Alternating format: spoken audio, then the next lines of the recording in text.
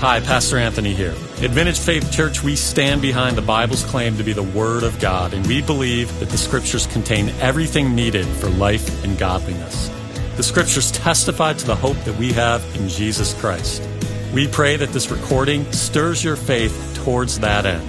This is in no way meant to be a substitute for the local church gathering, which we believe is critical to your growth as a Christian and your walk with Christ. We pray that you will find the sermon edifying and challenging. Thank you for listening.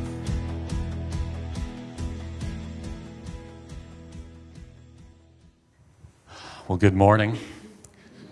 I have this microphone in my hand. As you can see, the other mic is having some issues, and it's tough. I'm Italian, and I like to talk with my hands, and I can now only talk with one hand, because if I start talking like that, it's not going to work. So really, it feels strange holding this thing. All right, as you know, we're in a new sermon series on Advent, and I'm not going to go through what Advent is. I've wrote about that. If you get our emails, you've seen some writing on that. I talked about it last week. But essentially, during this season, what we're doing is we're taking time to do something that we should be doing as Christians every day, but we're just setting a month apart to think it through.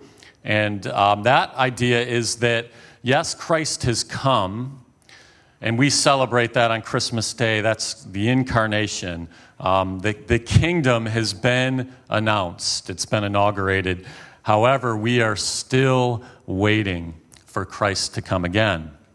So the title of the sermon series is Waiting for Christ, Preparing for Christ, Hoping in Christ, and Rejoicing in Christ. And here's the reality is that even though we're doing each one of these on a separate Sunday, we do them all together. You don't wait without hope, and you don't prepare without waiting and hoping. And if we are Christians, we should be rejoicing through all of it. So that's the reality. However, we're taking 1 week just to kind of focus in on each one of these. What does it mean this week to be a Christian and to be preparing for the second coming of Christ? What does that mean? You may know the famous hymn, Joy to the World. And there's a line in Joy to the World that I'm sure is very familiar. It's joy to the world, the Lord is come, let earth receive her King. And then the next line is, let every heart prepare him room, and heaven and nature sing. Now that is from a song, and that is not Scripture. However, that idea is in Scripture, and we're going to look at that today, that we are, as Christians, we are called to prepare our hearts for the coming of Christ. And there are so many places that we could have gone here. So you might, as the sermon progresses, you're like, hey, he didn't talk about this or this. And there's going to be, parables and the words of Christ that we just simply can't get to everything. So forgive me for that. But here's the self-reflective question that I would just throw out there to everyone this morning. How do you make room in your own heart to prepare for Christ? How do you do that? Do you do that? Maybe you don't do that at all. And hopefully by the end of this message, I will give you reasons why I think that you should.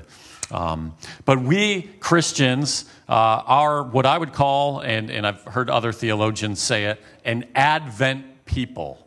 Like this season of Advent is our existence. This is who we are. We live between the tension of what has already happened, the already of the incarnation and Christ coming, and all the beautiful gifts that we have and the joy and the hope that we have in that, and the second coming of Christ. We live in a very unique time in human history, and you may have never considered that because it depends on how far back when you think of the history of the world, how far back you go, but there were thousands of years of humanity living before Christ's first coming, but we lived right in between the first in the second comings. Okay, so there's that already that has happened. Christ has come, and we celebrate that, and we're going to sing Christmas songs for the next few weeks, and on Christmas morning, we're going to celebrate Christ has come, that the anointed one, the Messiah, has come. He came, and he announced the kingdom. The kingdom of God is among you, Christ said. And we have the Holy Spirit dwelling within us so we can rejoice with true joy and true hope. Now we can be stirred. We can have real victory over sin now. We can have real hope now. But as we looked at last week, the true inheritance is not yet. It hasn't arrived. The final consummation of the kingdom, the entry, the completion actually of the kingdom has not arrived yet. It is kept in heaven for you if you know Jesus. And one day will descend from heaven as a bride adorned for her husband. The new heavens and the new earth, heaven will literally come to earth. And we will see him, and we will be like him, and death will be swallowed up. This is the victory that we all look towards, right? That is the victory. And the challenge is to hold these two ideas simultaneously together. This is the essence of the gospel. We're citizens of two ages. We live in the present evil age, which we looked at last week. The Bible is emphatic, saying Satan is the little g god of this world. He's running to and fro. He's been given a certain dominion. But there is an age to come where that will not be the case. And our true home is future. But that future is very real and a very present reality now, made real by the Holy Spirit. So again, there's that tension. You have the Holy Spirit. You can rejoice. You have eternal life now in the sense that you will never taste death. You will pass from life to life. But we live in the present evil age. Paul says in Ephesians 1:13-14, in him you also, when you heard the word of truth, the gospel of your salvation, and believed in him, were sealed with the promised Holy Spirit, who is the guarantee of our inheritance until we acquire possession of it, to the praise of his glory. So if you're in here and at some point you heard the word of God and you believed, and you might not be able to pinpoint it, but there was a time where the Holy Spirit, upon your belief, upon your faith, entered into you and is dwelling inside you. That is the clear teaching of the Scriptures. And that the Holy Spirit is the guarantee of the inheritance. How do you know that that inheritance is real? How do you know that that is coming for you? Is it just blind hope? No, you have God's Spirit within you, and it's testifying to the truth of that. Let's look at Galatians 4:4-7. But when the fullness of time had come, God sent forth his Son, born of a woman, born under law, to redeem those who were under the law, so that we might receive adoption as sons. And because you are sons, God has sent the Spirit of his Son into our hearts, crying, Abba, Father. So you're no longer a slave, but a son. And if a son, then an heir through God. So take that scripture in Ephesians, and you have this idea that the Holy Spirit is coming into you, and you can cry out to God because you have the Spirit of Christ in you, Abba, Father, something that you couldn't do before the Spirit of God was dwelling in you. And you're no longer a slave, but an heir, a child of God, a son, a daughter. Everything that is the Son, everything that is Christ is yours. And I would just ask you this morning, do you have this assurance? Maybe you're here and you don't. Maybe you're in here and you marvel that anyone could be so sure of this gospel message, that there's eternal life and all the things you hear preached and read from this pulpit. You might be thinking, how can these people be so sure? I remember thinking of that at one point in my life. Like, how can they be so sure, these Christians? The reason that we can be so sure is that we have God's Spirit crying out, Abba, Father. So how do we prepare for the return of Christ? How do we prepare for the return of Christ? John 1:11-13. He, being Jesus, came to his own, and his own people did not receive him. But to all who did receive him, who believed in his name, he gave the right to become children of God, who were born not of blood, nor of the will of the flesh, nor of the will of man, but of God. So before we move on and begin to talk to believers about how do you prepare for Christ, we got to stop here and just say, have you received him? Have you received Christ? And I say that not assuming that everyone in here knows him, not assuming that everyone in here has the Holy Spirit within them crying, Abba, Father. You could be in church and be going through the motions. It's a different thing to have the Spirit of God in your heart crying, Abba, Father. So have you received Christ? Have you rejected Christ? Maybe you haven't rejected him, but you haven't taken the gospel call serious. All have sinned and all have fallen short of the glory of God. No one is just, no one is righteous. We all need a Savior. Christ died for your sin. And you can't just do nothing with that. You have to either grapple with it in a way and reject it, or accept it and say, yes, he's my Savior and he's my Lord too. So have you received Christ? We can't prepare for Christ if we've not yet received him. And to the Christians and to those who have received Christ, we live in a day and an age where I think within Christianity, many Christians are content upon making their own God, creating their own Jesus. You know, I want the "you are forgiven" words of Christ, but I don't like the "go and sin no more" words of Christ. Or maybe you love, for God sent his Son into the world not to condemn the world, but to save the world, and that's beautiful. But if you keep reading, maybe you've rejected, whoever does not believe is condemned. Have you grappled with that, Christian, brother and sister? Do you have the whole Christ?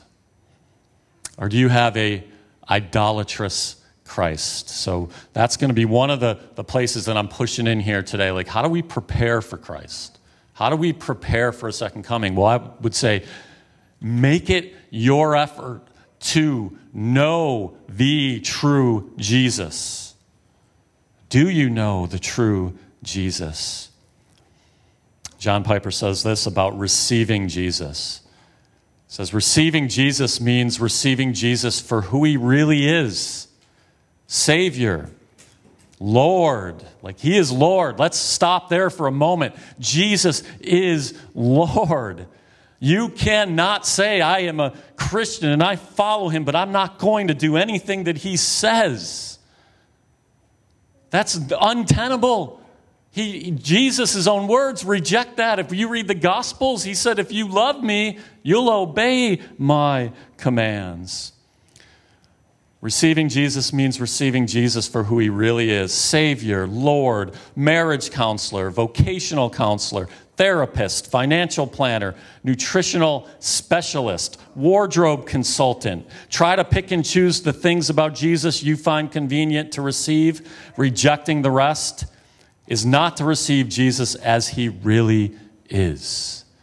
So brothers and sisters, that would be just the first, if you're a note taker, receive the real Jesus. Because I think it was Calvin, might have been Luther, one of these guys, these old theologians said the human heart is an idol factory.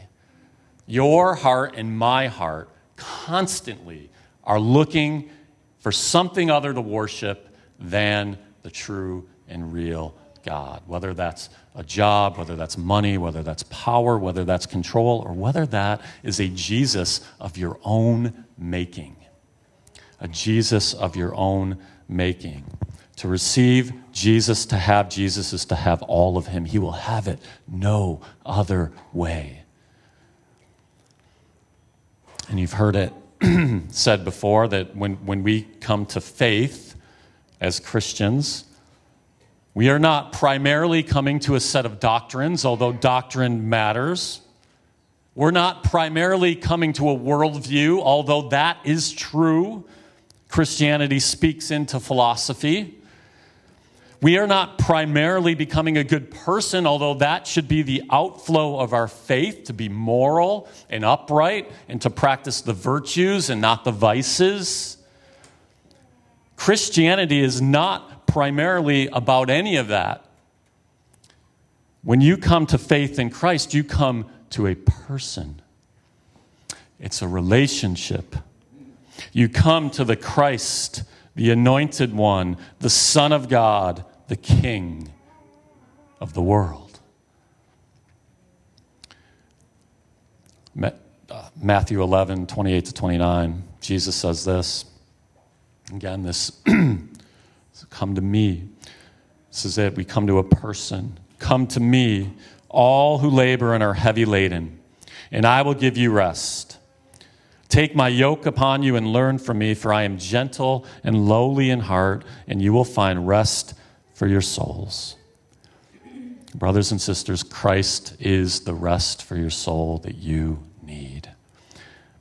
The whole Christ.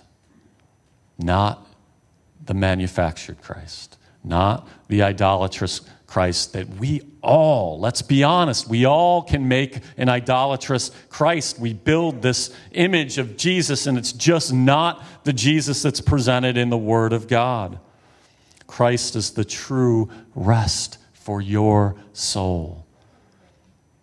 If your faith is heavy and your faith is burdensome, you're not communing with the real Christ. I'm not saying you don't know Christ, but I'm saying you're off track somehow. If your faith is in not some way taking a heavy load off of you with your works and how you justify yourself, you're not communing with the real Christ. There's freedom in the real Christ. If your faith is becoming about what you do and what you don't do, I do this, I don't do that, you're getting off track. Although all those things matter, our faith is about getting to know a person. And that person is Jesus. So how do we prepare? We receive him, and we spend time with him, and we get to know the real Christ. And our hearts are going to constantly move us to take the wheel and create a new Christ, or not give him our heavy load and say, hey, I want that load back. I want to carry that, Christ. I have two of my kids driving now, and for some of the younger kids, that's coming in your future. And for your parents, it's extremely stressful. Just know that. My kids are learning that quickly. And I was driving with one of my kids, and you can figure it out. That one kid who doesn't have her license yet, and hopefully soon will. And we were driving Friday night, and she's not a bad driver. She's decent. And I'm in the passenger seat. I kept taking the wheel, which is dangerous, like stupid. She's driving, and I'm like, no, like this way. And it just wasn't right. But it was like an instinctual constant of me reaching over and grabbing the wheel. And as I was preparing this sermon, I'm like, isn't that what we do with Christ all the time? Right? Like, Jesus, I give this to you. I trust you with my life. I know, like, you're sovereign. That there's providence, all the things in my life right now that you every day that I have was written, Psalm 139. You knew every one of them. You know every hair on my head, yet I don't trust. And I want the wheel. And I want the wheel. And we have to repent of that. Like, when you think about repentance, do you think about that? Because that's, it's not one of the base level sins of lust or anything like that, but it is probably most of our problem as Christians. We just don't trust him. We don't let him take the heavy load and sit and enjoy being children of God. Mom and dads in here, when you put your children to bed at night and they're laying down and maybe you pray with them, or maybe you just give them a kiss on their head, but there is something in that child's life at that point where they are just completely trusting you. And they're not thinking about where the next $100 is coming from, how they're going to pay any bills. You might be carrying that, but that child at that point is completely trusting mom or dad, and that's a picture of what we should do in our faith. So I don't know, I do know what many of you are going through, but I don't know what all of you are going through. Trust God. Trust God. All right. If you're a note taker, the next point, how do we prepare? Seek biblical truth. Matthew 24:11-13. These are the words of Christ.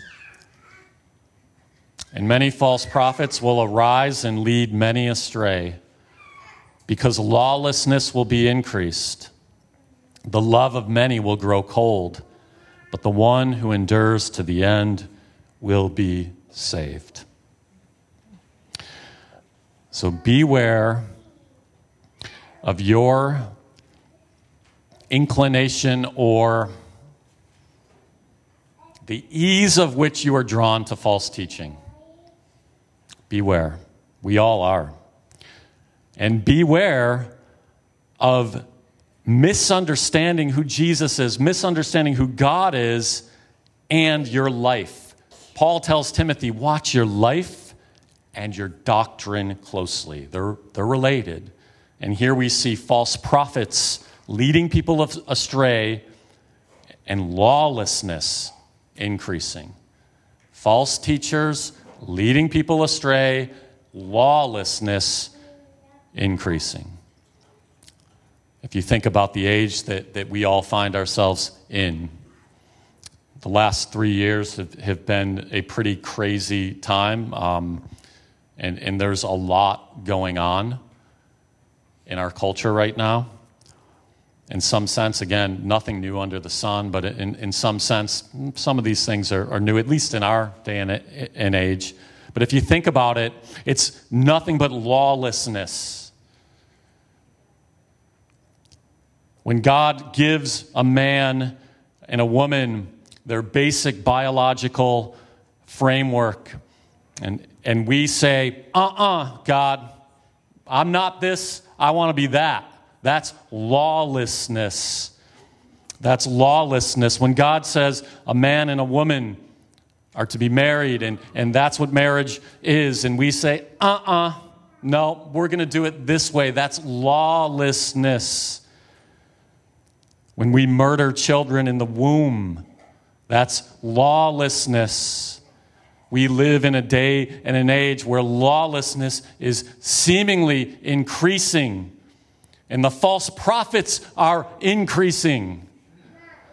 And that's a whole nother story, but beware where you feed from as a Christian. Beware where you feed from as a Christian. I have a quote, and I'm not exactly sure who said this, but I thought it was appropriate. It's about this idea of lawlessness. You do whatever you think you want to do. You are a law to yourself. Now, before we point the finger at others and say, oh, look at everyone out there, we have to also look at our own hearts and say, where am I trying to be a law to my own self? That's what Jesus means by lawlessness. And it's multiplied and increased. And Jesus says such lawlessness will be multiplied, will be increased, and that the effect is a tragic coldness of love among Christians. Have you ever experienced this in your walk? You know you shouldn't be doing something, and you start flirting with it. And then you take another step into it, and maybe another step into it. And sooner or later, I don't really want to read the Bible. I don't really want to be at church. That is exactly what Jesus is framing here, that beware. Beware. False prophets are going to lead you astray. And hey, they're in the church, they're outside of the church. There's false teaching everywhere. Beware. But lest we become a Pharisee and say, thank you, God, that I am not like all those people out there, we have to look in our own hearts. So here are just, again, some self-diagnostic questions. Where are you prone? Where are you prone to not believe the Scripture? What are those pieces of Scripture where you're like, I think that was for another culture, another day, another age. That's not for today. And you kind of write it off. And I would just submit to you that's your heart. That's a lawless way of thinking. Or in your relationships, where are you prone to lawlessness? Is it with a boss? Or is it with a husband? Is it with authority figures? Where are you prone to lawlessness? We all are. I mean, we all have that rebellious spirit within us, and we have to confess, and we have to see it for what it is, because if we run down that road, there's nothing good at the end of it. Or maybe your lawlessness is just playing out. You're creating your own God. Your Jesus is nothing. Wouldn't even, if you set your Jesus next to the Jesus of the Bible, they wouldn't even be in the same ballpark. Where are you prone to lawlessness? Are you intentionally getting to know Christ? That's also a form of lawlessness. Like, hey, I don't want to read this, or I don't want to listen to the Scriptures because I know I'll be convicted if I do. That's lawlessness. And we have to recognize that. So are you intentionally getting to know the real Christ by seeking biblical truth? That's another way that we prepare. And we're to worship on the Lord's Day and sit under the preached word, the sang word, the prayed word, the gathering, the sacraments of baptism and the Lord's Supper. And then on your own, the spiritual disciplines. Are you leaning into any of the disciplines? Prayer, fasting, meditating on God's word, silence, solitude. And you might be thinking, that sounds, Pastor, just like legalism. I don't want legalism in my faith. And I would just push back on it and say, no, this is discipline. Everything else you do in life, your job, whatever you're doing, you have to maintain discipline to get fruit from it. And the same goes for your faith. The same goes for your faith. So are you taking the gathering of the church serious? And are you taking the spiritual disciplines serious? And if this sounds like work, I would say that could be an indication, maybe not, but it could be an indication that the relational part of Christ is not there.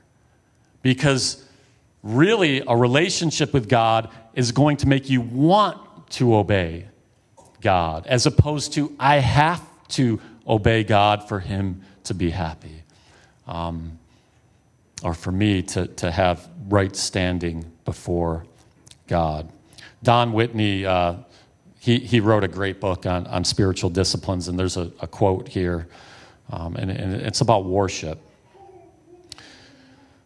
And this is why it all matters, because when you got the wrong God, you're not worshiping the right God, and nothing's happening in your heart. You might be kind of getting a little emotional about things and getting excited about the music, but if you got the wrong God, or your God is skewed too much, your worship is not where it needs to be. And Whitney says this: we are to worship according to the truth of Scripture.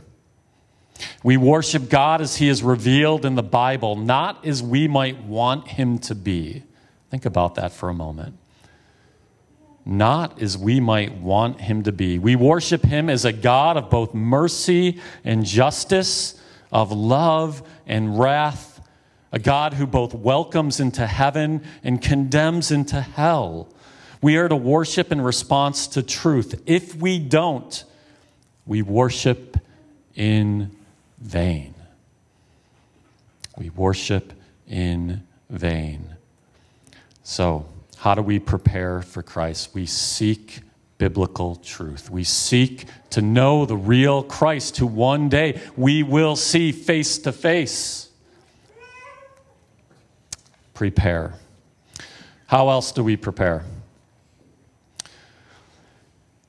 In the New Testament, it opens up with a figure, a person, front and center. Anyone have any idea who that person is? I mean, you can say Jesus and be right, but other than Jesus, who is there's a figure, a person that the Bible opens up with in the Gospels. And it seems to be the light shining on him for a moment. John the Baptist, yes. John the Baptist. John the Baptist is the last of the Hebrew prophets. Jesus said that of men born from women, there is none greater than John the Baptist, and that is most likely because he is literally the prophet. Now think about up until his time, you've got Isaiah, Jeremiah, Ezekiel, Micah, they're all saying, hey, there's one to come. There's a Messiah coming, an anointed one. He is coming, and you're going to find hope in him, and he's going to right all the wrongs. And they're announcing the coming of the Messiah. And John the Baptist gets to literally announce him while he is on earth. So John the Baptist, in that sense, has a great role as one of the last Hebrew prophet with one of the most distinguished roles of the prophet. In fact, Isaiah says this in chapter 40, verses 3 to 5 of John. A voice cries, in the wilderness, prepare the way of the Lord. Make straight in the desert a highway for our God. Every valley shall be lifted up, and every mountain and hill be made low. The uneven ground shall become level, and the rough places a plain. And the glory of the Lord shall be revealed, and all flesh shall see it together, for the mouth of the Lord has spoken. So this is Isaiah saying, hey, there's one to come, and we know this is John the Baptist. He's to come, and he's preparing the way for the Lord. So again, today's sermon is on preparation. How do we prepare for the Lord? Well, we should probably look. What was John's message then for the first coming on how did they prepare for the Lord? And we see that, you'll see that in the Gospels, Matthew 3:1. In those days, John the Baptist came preaching in the wilderness of Judea. And what was his message? Repent, for the kingdom of heaven is at hand. Repent. John the Baptist preparing the way for Christ. He's preaching out there in the Judean wilderness, and he's preaching a gospel of repentance. Because the Lord is coming. You're going to see him face to face pretty soon. Stop doing all that nonsense. Repent. Turn. And as we consider this time in this Advent series, and especially as we think through how do we prepare? Christ could come at any moment. How do we prepare to not see him when he comes and be filled with shame and guilt because our minds and our actions were in the gutter, or our hearts were far from him and cold? How do we prepare? And I would just say one of the other ways to prepare is to be a Christian who repents. And I know that's not always a popular message within Christianity.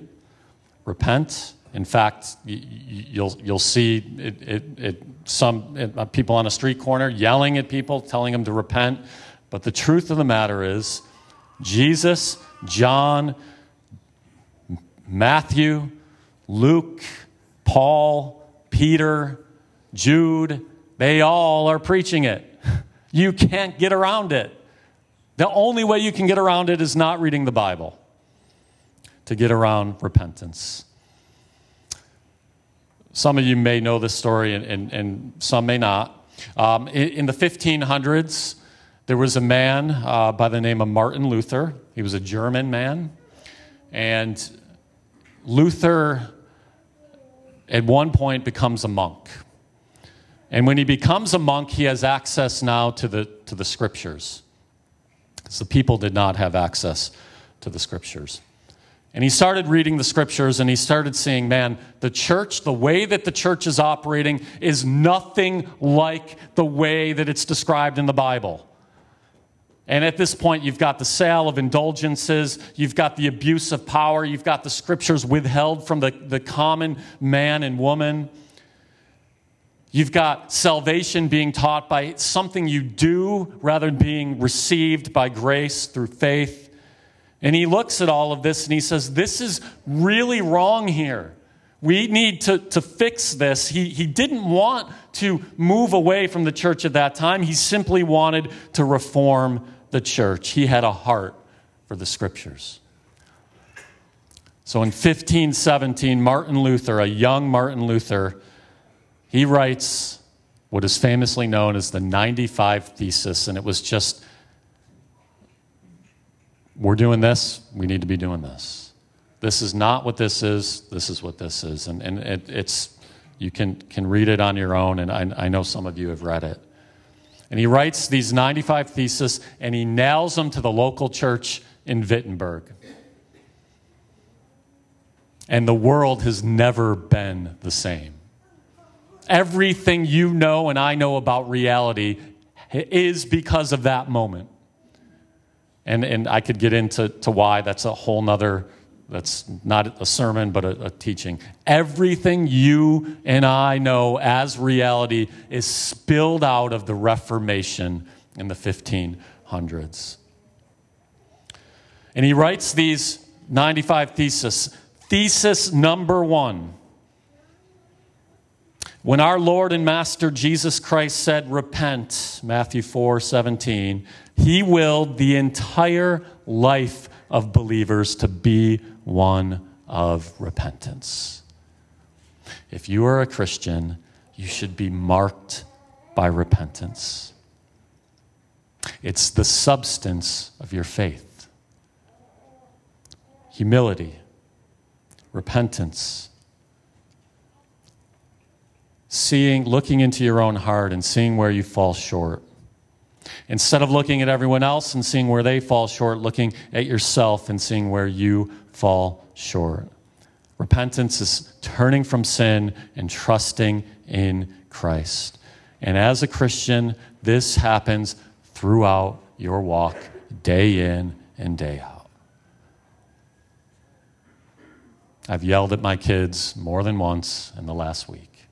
Sometimes it was 100% right and righteous. Other times, it was not. And I have to own that. I own that. And I go to my kids and say, hey, I need Jesus just as much as you need Jesus. I shouldn't have said that. My, how many times I have to do that, especially with my son. We are a repentant people. Okay, we have victory. We have the victory. But if you live your life and don't look at your own heart and your own actions and are not repentant, you're not walking in the light. You're walking in darkness. That's the tension that we're talking about, the already and the not yet. You can have the victory, but the victory is going to include daily repentance. And brothers and sisters, this is sanctification. This is what the Bible calls conforming to the image of Christ. That is going to happen over a very long time. We all just want it now, right? I want it now, but you're going to fall. You're going to sin. It's going to happen today. It's going to happen Monday morning. It's going to happen Tuesday morning. It might happen in a bigger way a month from now. It's going to happen. The question is, what are you going to do when it does? There's two places we can go. Number one, excuse it, justify it. Ignore it, depending on what kind of sin it is. Or we admit it. And we're washed, and we're cleansed, and the sweet grace of our Savior comes upon us. This is what John is talking about in 1 John. 1 John 1, 6-10. If we say we have fellowship with him while we walk in darkness, we lie and do not practice the truth. But if we walk in the light as he is in the light, we have fellowship with one another, and the blood of Jesus, his Son, cleanses us from all sin. And here it is. Listen closely here. If we say we have no sin, we deceive ourselves, and the truth is not in us.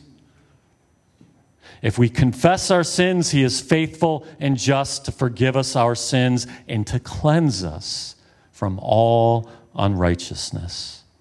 If we say we have not sinned, we make him, God, a liar, and his word is not in us.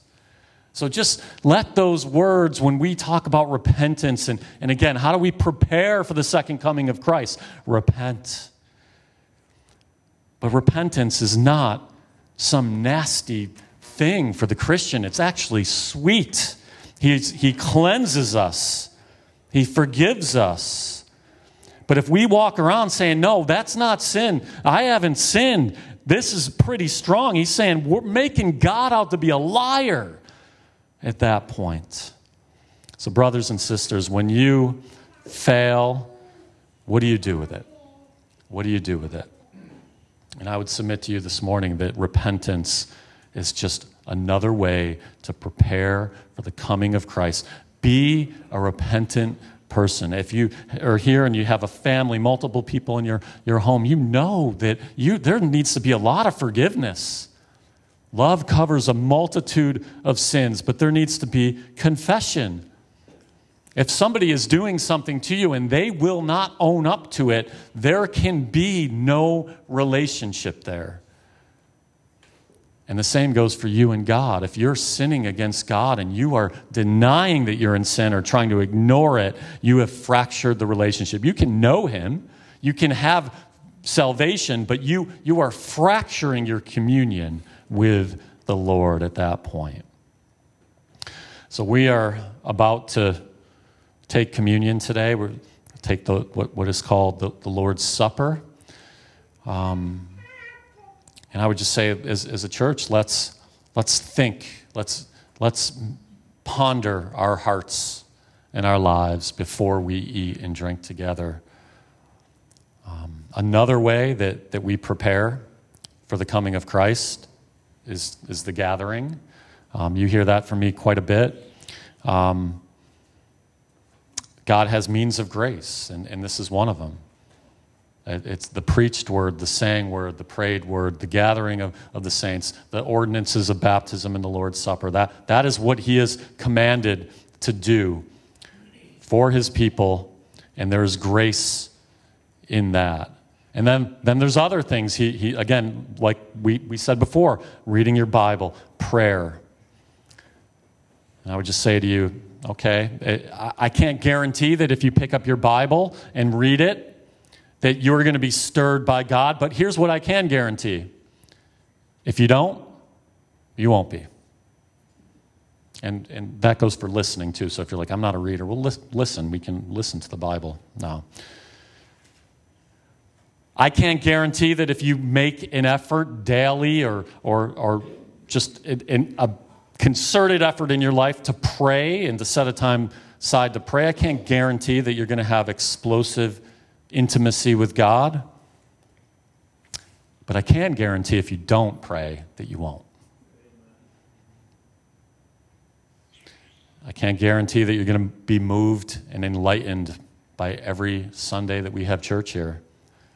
But I can guarantee that if you don't come to church at all, that your heart will grow cold. Amen. I can guarantee that.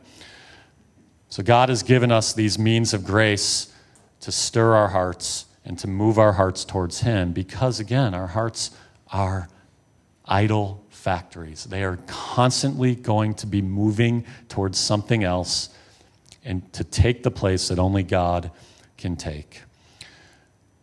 Of these means of grace, Ray Ortlund says this: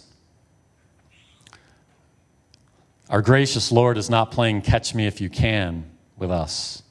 He has made Himself knowable and accessible in specific ways of His own wise choosing. His appointed avenues of blessing are the means of grace. His chosen means is where He has concentrated His availability. So just for a moment, He's available. You can walk in the woods. You can pray to God. He's available. But like a gushing fountain of mercy for sinners who are so desperate that they are finally coming to Christ on His terms. What Ortlund is describing is Bible reading, prayer, the gathering, all of the means of grace that the preached Word of God, the prayed Word of God, the saying Word of God. So another way that we prepare for the coming of Christ is by leaning into the means of grace that God gives us. It's very clear in the Scriptures.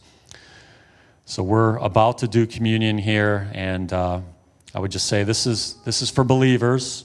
If you call yourself a Christian, that Jesus is your Lord and His Savior, this is for you. If you're not there, I would just say we would ask you to pass. This is an ordinance or a sacrament that is given by Christ for His people to take by faith and commune with Him. So there's nothing magic in the bread or the juice that we're going to drink, but Christ has ordained this very thing, the Lord's table, to bring us closer to Him, but only by faith. Only by faith. Thanks for tuning in with us. We hope that you found this sermon edifying, encouraging, and challenging. To learn more about Vintage Faith Church, visit vintagefaithcicero.com. And of course, if you live in the area, we invite you to worship the Lord with us on Sunday mornings.